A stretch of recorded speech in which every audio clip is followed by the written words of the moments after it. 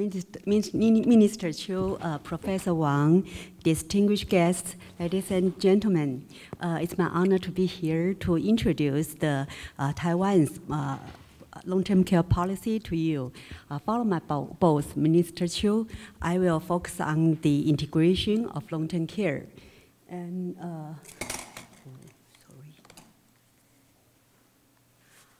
it's the outline of my presentation for reference.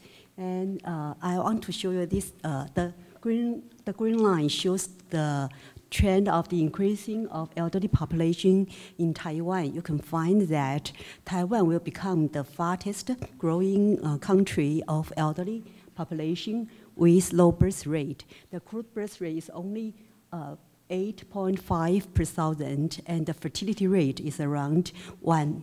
It's very low. And from this slide, you can find the rapid growth of disabled population. The disability rate in Taiwan is about 3.3% in general population and about 16% in elderly population.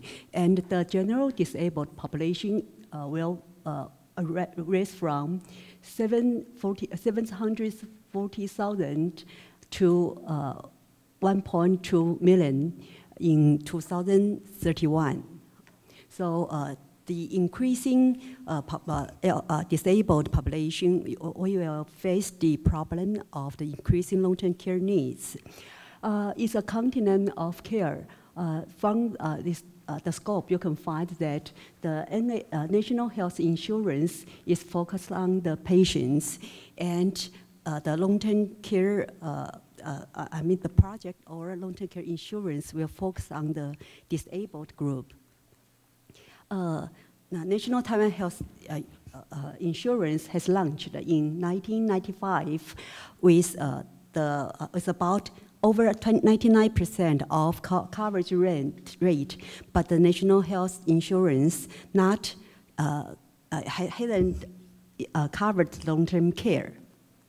I think that the Minister Chiu, as mentioned by Minister Chiu, we have the chance to create a continent of care from national health insurance to long-term care insurance, and the project of post-acute care will bridge the acute medical care and long-term care.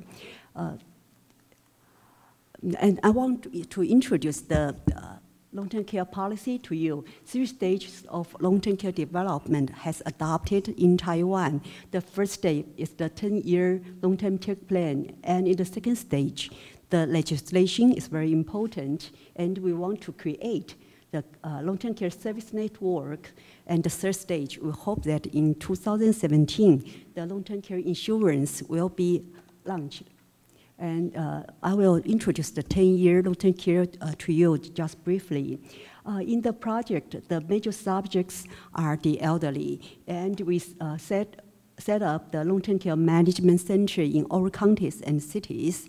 The case manager in the centers provide the service such as the assessment of disability based on the assessment tool, ADL, IADL, and CDR. But now we are in developing the multiple dimensional assessment tool. And when the disabled passed the assessment, there are 8 items of long-term care services can be served, such as home care, nursing, home nursing, or community rehabilitation. I thought that we have set the long-term care management center in all counties and cities, and the case manager in the center will provide the long-term care services such as consultation and referral. They have to do the assessment for the level of disability, and they are the case manager for the clients. And I want to introduce the development and integration of long-term care service system. In Taiwan, we made an inventory of long-term care resources. We divided Taiwan into different size of long-term care regions. And from the inventory, we know the long-term care patterns or regions which is insufficient resources, and we hope that we can set up the long-term care fund by legislation to support the areas lacking the long-term care resources. And by the project, we hope that we can create the universal and diversified long-term care service system. Yeah, there are 6 strategies to develop the long-term care system. The first, establishing community long-term care service network. We set many goals in these 3 years, just like Minister Chiu told that. And the manpower is the most important issues in the development. And you can find that the manpower has been lacking, and in the group of home care workers, the home workers has been lacking at least more than 30,000. It's a big issue for us. And the strategy for the integration of long-term care information system. The Ministry of Health and Social Welfare, we are planning the health cloud, include the medical cloud, caring cloud, the cloud for communicable diseases control, and the cloud for health promotion.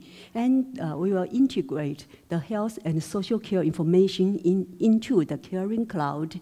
And in our planning, we will establish electronic personal health record, including the information of medical care and the long-term care.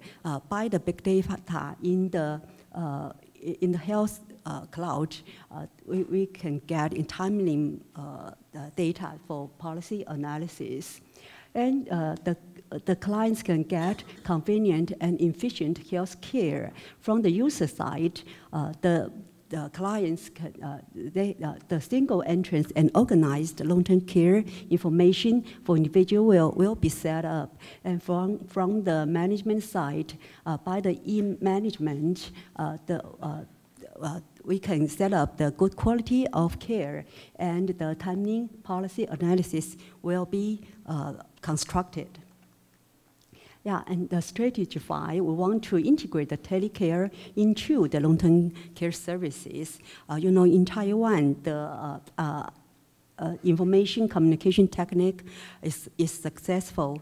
We hope that we can integrate the telecare into the long-term care services. The connection among medical care, long-term care, and telecare will provide more comprehensive and integrated health care to the disabled people. And the strategy legislation, there are 2 important acts for the first is the Long-Term Care Service Act. In the act, the management of long-term care professional personnel and long-term care facilities are included in this act. And another important act, the Long-Term Care Insurance Act. In this act, we define the insurers and insured, and the finance and benefits are very important issue in this act. And the Long-Term Care Service Act has been reviewed and approved by the Social Welfare and Health Committee of the Legislative Yuan in the beginning of this year. In summary, we want to integrate the service system. There includes 6 dimensions. The first, community long-term care service network, and we hope to integrate the regulations from the social welfare or the health system, and we want to integrate the management of the long-term care, different kinds of long-term care facilities. We will set up the standard standard accreditation indicators and process. And to develop the human resources is very important. And integrate the telecare into the long-term care services is very important. The most important, we want to integrate the long-term care information system. We think that we can complete the integration by the legislation of Long-Term Care Service Act and the government reforming. You know, in the process, the Department of Health through Ministry of Health and Social Welfare. So we have the good opportunities to integrate all the issues. And from the figure, you can know that the connection with the long-term care, national health insurance, and post-acute care bridged these different parts. We think that we have the opportunity to achieve the comprehensive social security network. And I just want to briefly introduce the long-term care insurance. The insurer will be National Health Insurance Administrative, and the goal of the long-term care insurance is the universal coverage. In the system design, the single-payer system is very important, and it will cover all citizens. And the premium will shared by the government, employer, and the insured. If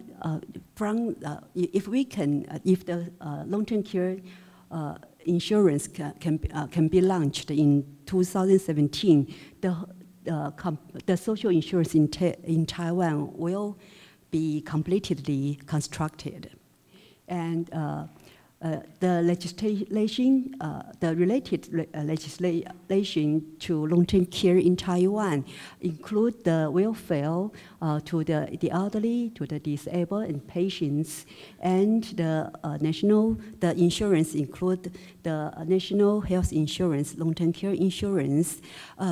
We think that the seamless integration of these legislation, these acts, and social insurance, and some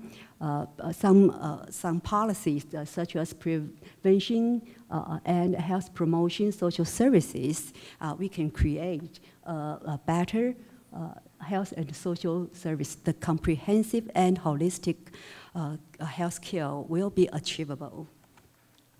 But we have faced some challenges. It's a big challenge for us, such as we have to consider the coping strategies toward the insufficient human resources. In Taiwan, we have faced some challenges such as debating on employing foreign care workers for long-term care, and debating on profit versus not-for-profit long-term care services.